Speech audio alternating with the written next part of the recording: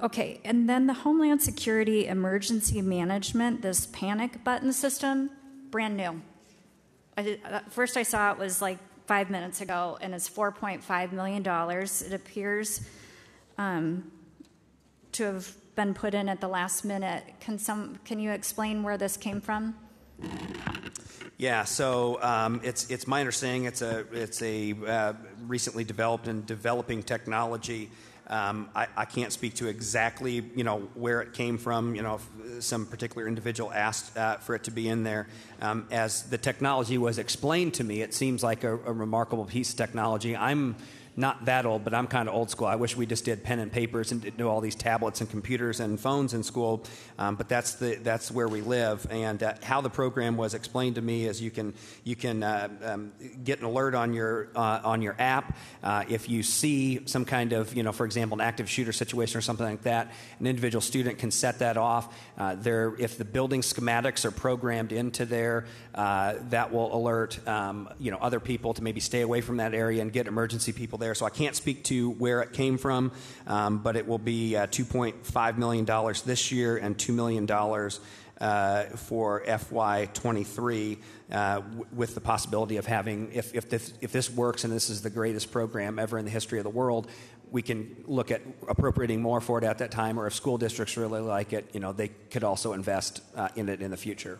I mean, it appeared to me from the way it was drafted that this is an earmark for a private company to get $4.5 million out of the infrastructure, and with no explanation to lawmakers on specifically who's going to have access to it. Like, is this going on in an elementary school child's phone? It would be all K through 12 students as well as teachers. It would. They're going to put it on their phone. Teachers. Excuse me. Teachers and administration. Excuse me. It would go onto their devices. And the broader policy goal is the broader policy goal is school safety. This particular, we can say we don't like if it, we say it's earmarked for one company or the other.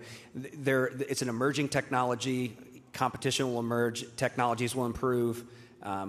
There wasn't a lot of social media, before Facebook. A lot of options have improved since, and I think it's good for a matter of public safety, school safety, to begin this and review this and see. We'll call it maybe a pilot program. See if it works, and if it is beneficial for student public safety. I think that's a wise expenditure, in my opinion. So it's a pilot program for $4.5 million. How many schools will it cover?